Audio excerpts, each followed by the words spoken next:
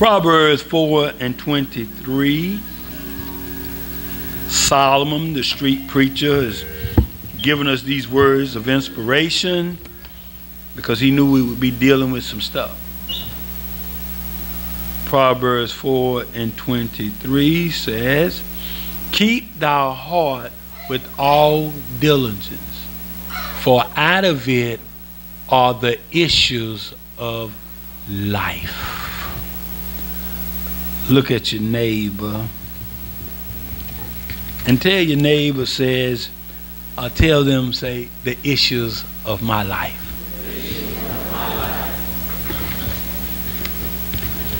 Father, we thank and praise you again for the youth and how they have ministered unto us.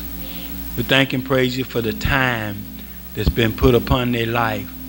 For this is the season of praise and honor to you. We thank and praise you for the parents, God, that not only did they support them physically and financially, but spiritually. Thank and praise you for the church of the living God. Have your way in this place. Speak to your people, oh God, that in the name of Jesus, you'll get the glory, the honor, and the praise. Amen. Amen. If I may just talk for a little while. We're dealing with some stuff right about now. Some of us left home with the issue of an attitude. And you don't believe it. Sometimes when we come to church, because we lost something or something didn't go right, we have an issue. And husband and wife know this pretty blatantly, because I'm looking for my socks and I don't know where they're at, and I need to blame somebody. So here comes First Lady walking through the house with her socks on and her stuff together. Where's my sock? I got an issue. So I left home with that issue. Man, she made me 30 minutes late because I couldn't find my sock. Only to go back and look and see that sock was laying right on the dresser. I looked over it because I had an issue. And sometimes when you deal with issues, it will make you look over points that you can glean from and even be blessed. The issue is I would have a good job, but look at somebody and say, but is a condition. Could have a sound mind, but I got some issues.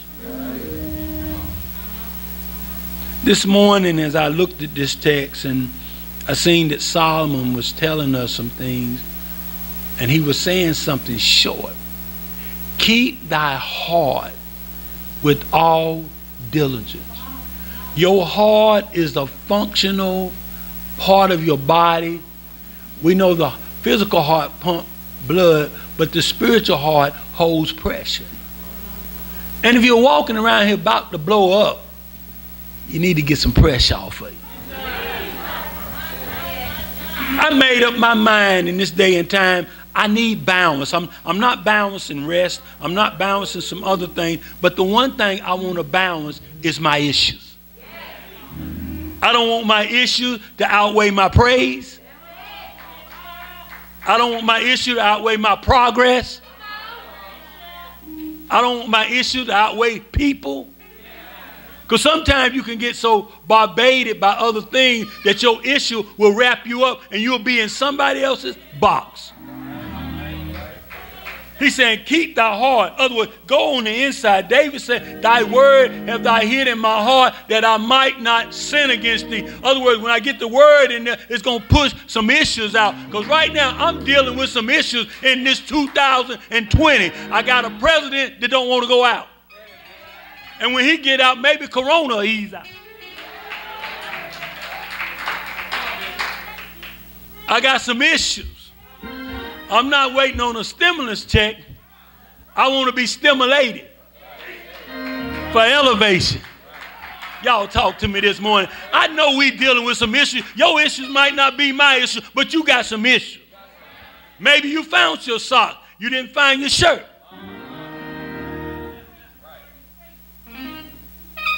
Jesus talks to us in the New Testament about what are our issues.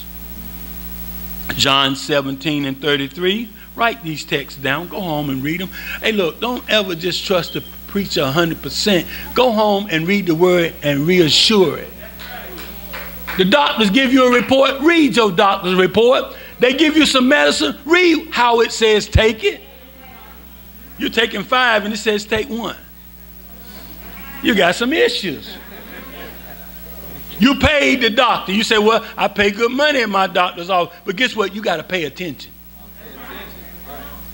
John 17:33. These things have I spoken unto you, that you might have peace. There it is again. Peace. In the world you shall have tribulation, but be of good cheer, for I have overcome the world. The issues of the world didn't weigh Jesus down, and it shouldn't weigh you down. An issue is just an issue. And we deal with issues because guess what? All of us have little problems that we can't seem to shake. And some of them are small, some of them are big, and some are big and small.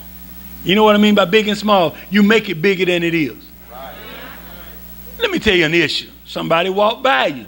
They brushed you and didn't say excuse you. Notice this, I said they didn't say excuse you instead of excuse me. So they had a big issue. 2 Corinthians 4:17 and 18 said, but our light afflictions are just but for a moment, but it worketh for us a far more exceedingly eternally weight in glory. He said your issues are light. Look at somebody and say light. A lot of times we think what we're going through is so deep and so heavy we'll never come out. But he said it's a light affliction and it's only for just a moment. Look at somebody and say just a minute. I guarantee you, if you trust God this morning, whatever you're going through and your issues is just for a moment. It's not going to be always. The storm will blow over, even with this corona stuff. That's why you see us wearing masks. That's why you see me saying, stay back, stay back. I want to hug you, I love you, but guess what? Hold up. Because guess what? Just for a moment, we got to practice good health decisions. And the CDC, we'll listen to them, y'all. They don't know everything, but guess what? I'll listen to them.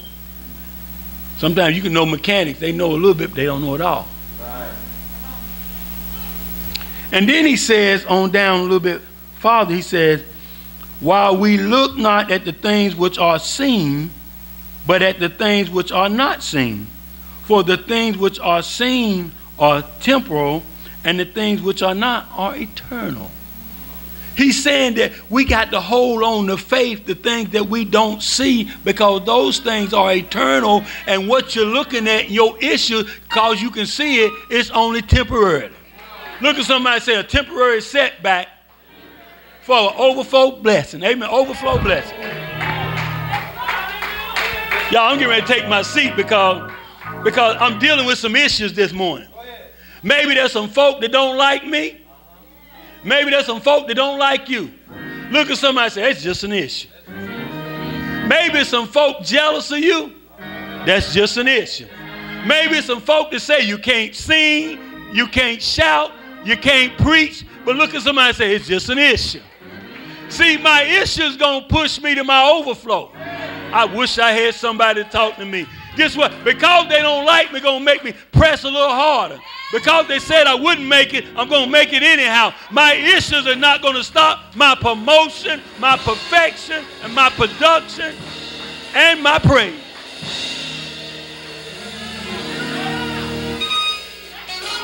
Second point, I'm taking my seat after this one, really. On a real note, I'm taking my seat, y'all.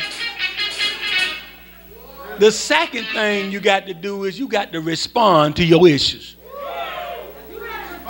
Don't cover your issues up, because they're going to creep right back through.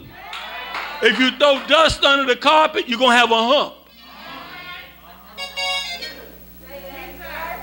Jesus and Paul is telling us in the last days we got to deal with some issues. 2 Timothy 3:1.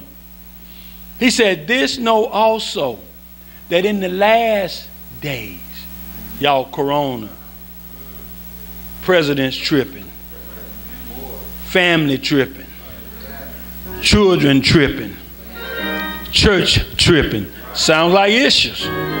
Y'all ain't never been to church and the church tripping a little bit? Oh, come on, y'all be real. Take your suits off for a moment and let's get in the heart right now. Sometimes you can go where you're looking for help, and sometimes you can find issues in the midst of looking for some help.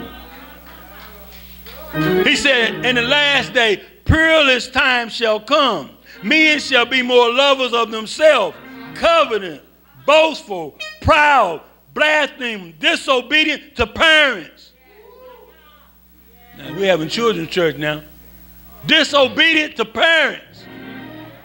I told you what to do. I told you how to come out. And you were disobedient. And now I still got to help you get out. I got some issues.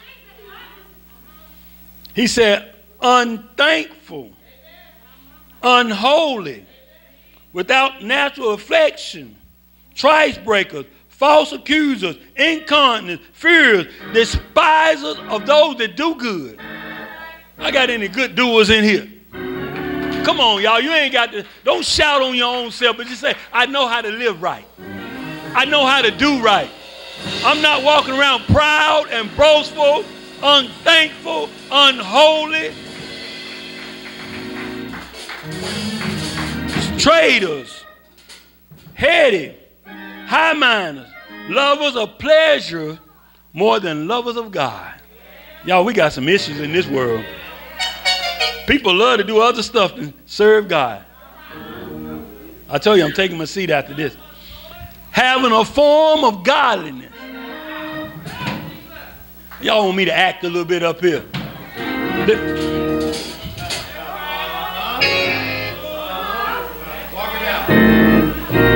Thus saith the Lord, God of Israel.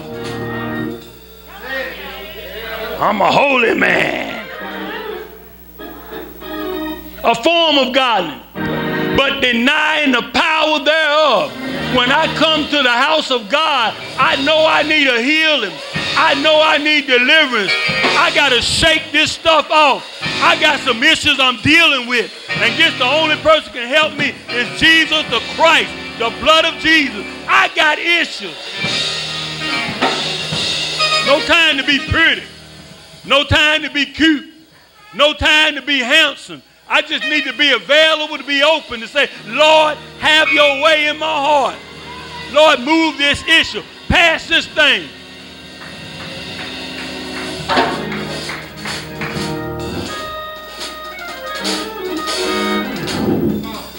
I'm taking my seat, y'all.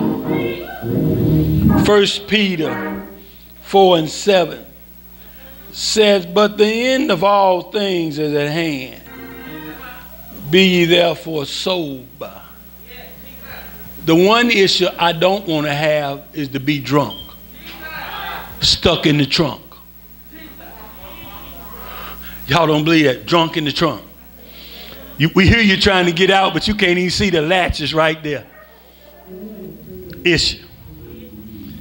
He said, and watch unto prayer.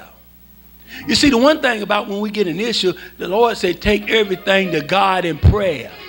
We like to take our issues to other folk that can't fix your issues. They got more issues than you got. And you talk about, let me bring my issue to you. Your prayer partner might not be your prayer partner. Might be your hindrance from getting the prayer through. Soon as y'all get off the phone, they hang up. The nerve of him thinking that.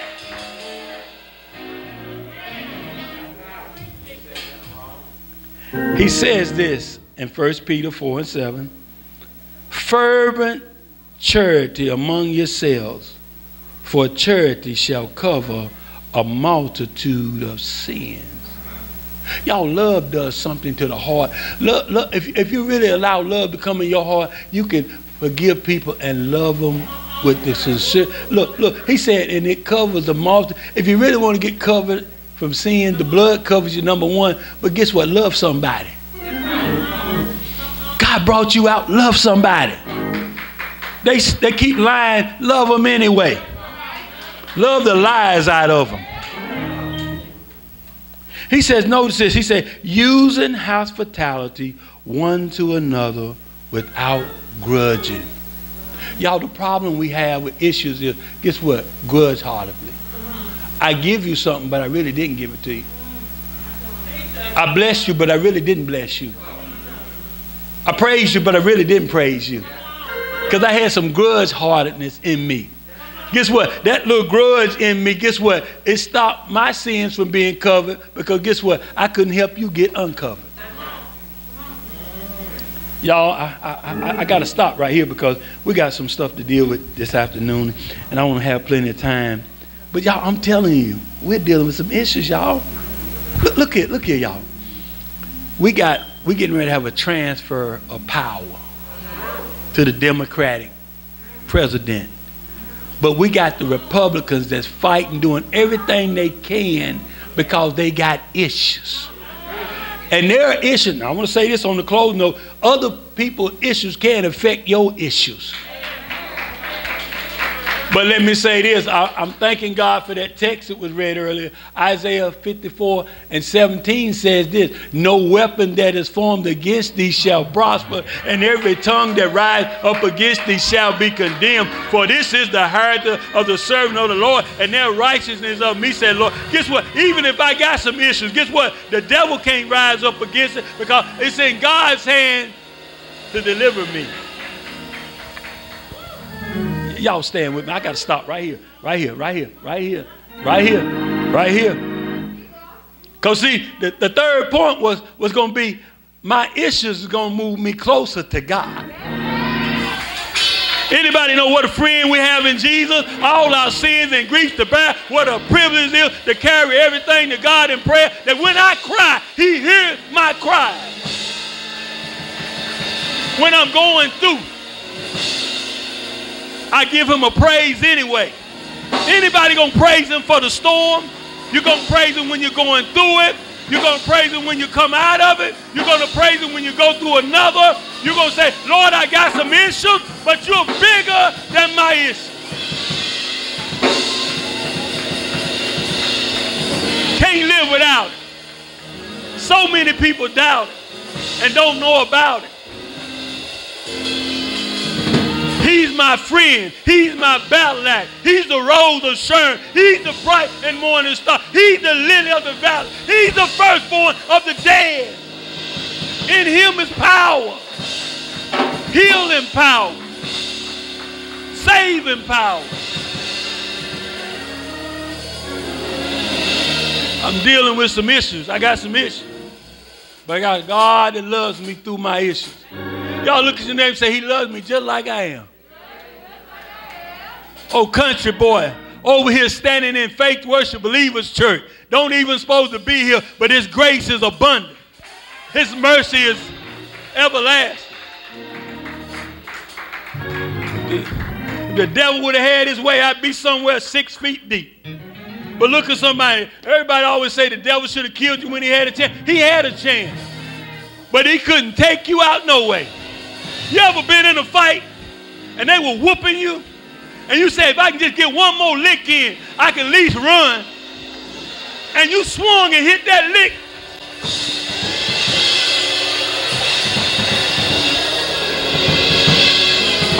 You seen that person the next day. They said, man, I thought I had you, man. But you threw one of them Watermaker rights. And when you hit me, I had to stumble. I had to think about it. Wait a minute, I don't know if I can beat this dude or not. The devil tried to kill you, your family, and he tried to kill your anointing. But guess what God said? It won't prosper. I come to tell you, your issues ain't going to kill you. It's going to push you closer to God.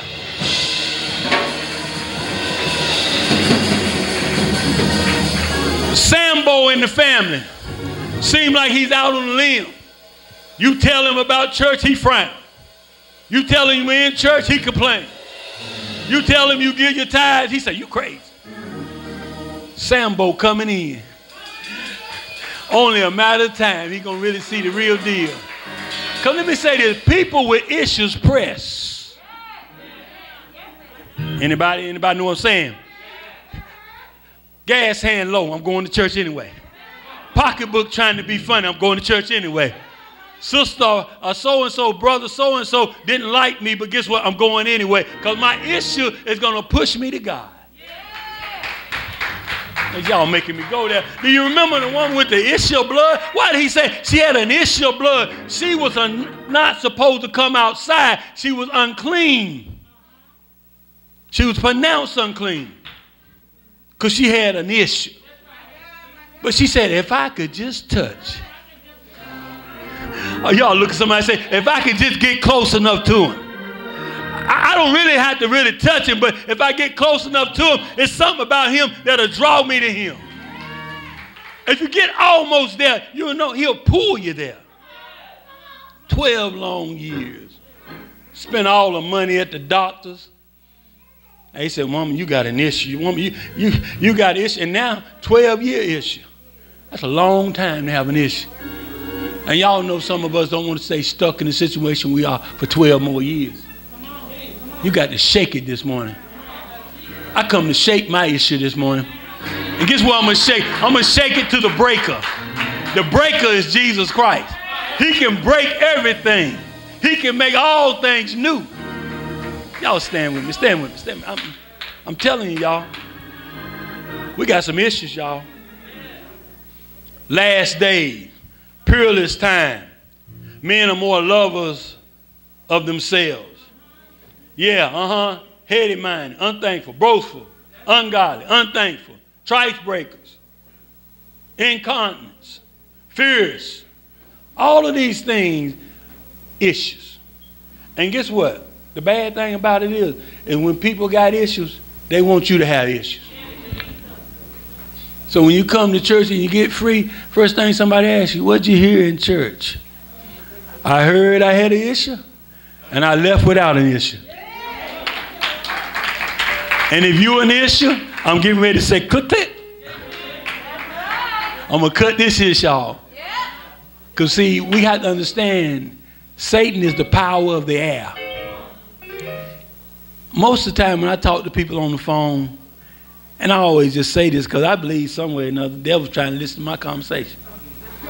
So I make sure I throw an extra praise in there. Oh, Satan, if you're listening, praise God. Satan, if you're listening, I plead the blood. Satan, if you're listening, I'm a changed man.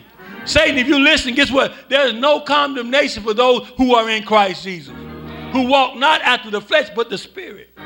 Look at your neighbor and say, get in the Spirit. That's the only way you can deal with issues, in the Spirit.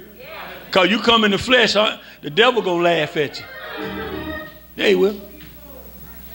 Like I said Thursday night, we rebuke the devil all the time, tell him to go back to hell. He go back to hell and he come right back. Okay, I went down, I'm back now. What's up? You were telling him to stay down. But he went down and he did what you said. He said, I'm back now to make more trouble for you. This morning, doors of church, where the youth at? I want you to stand where you are, you. I want the youth to stand. All youth stand. Everybody's youth. I want the youth to stand. Now, for some of us people like me, I'm still a youth. But I just got some numbers on me. Okay, I'm a youth, but I got numbers on me. Amen. And those numbers substantiate the blessings of God. Y'all, I'm not ashamed of my age. I'm not ashamed of what God has done. Because like I said, it's by grace I'm standing here this morning. Man, I'm a Mikey. I tried everything was out there. Everything. You put it out there, I tried it. Thanks be to God, he loved me so much that when I didn't love him like he loved me, he protected me. Thank you, Lord. He shielded me. And he knew I had some issues. My whole life, I ran from God. Even when I was in the world, the Lord was showing me, he was saying, son, you're different. And I was saying, I want to have my fun.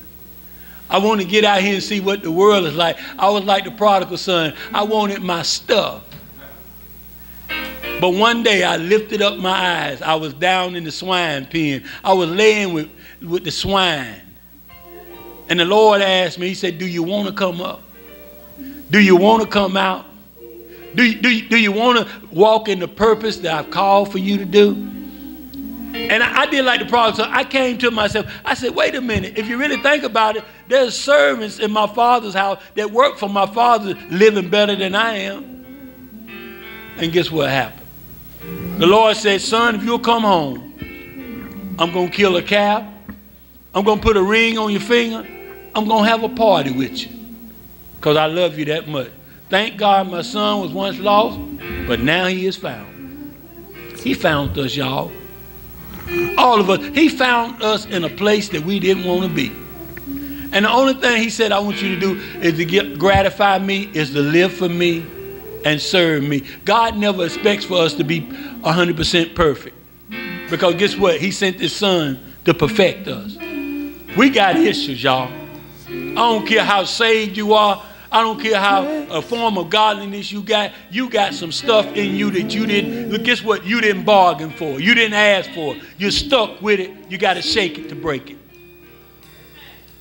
Keep thy heart with all diligence. For out of it are the issues of life. Out of it are the issues of life. The issues of life are going to come through those issues that put on your plate. The old lady said in the old church, said, the Lord will put no more on you than you can bear. And I'm telling you, it's not scripture, but it's factual. The Lord will never put on you more than you can bear. He'll never send somebody to you can't deal with. And there's been some folks sent my way. I had to scratch my head, scratch my heart, and scratch my pocketbook.